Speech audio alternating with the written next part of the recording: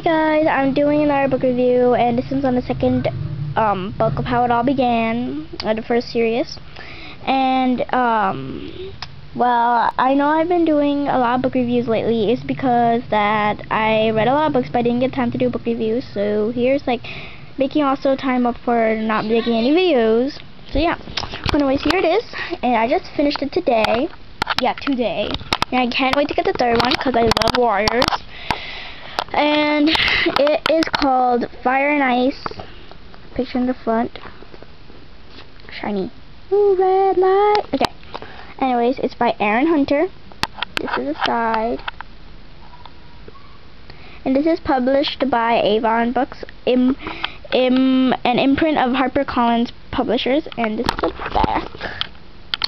And it says, Fire alone can save our clan.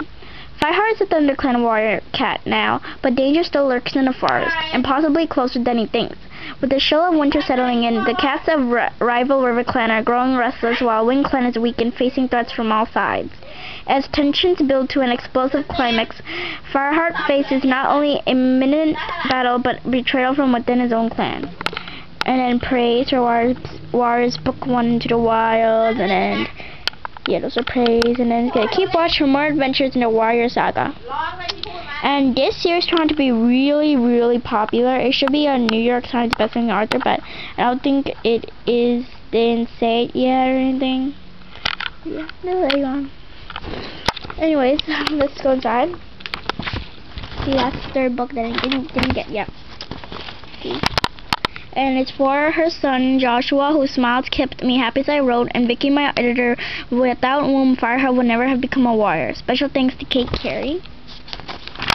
This is the cats in all the clans. I'm not reading all of them, as I said in my last book review, because it's going to be a waste of time. You should buy the book if you want to read them. And then this is a map for all the clan camps and things.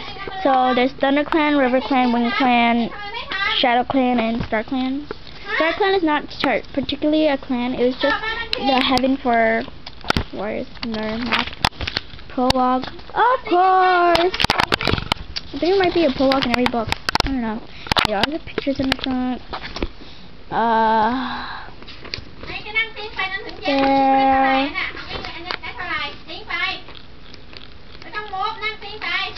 There are, oh gosh, I just closed the book. That's right at the page. Okay, 317 pages in the book, and the last book it was 272. And there's,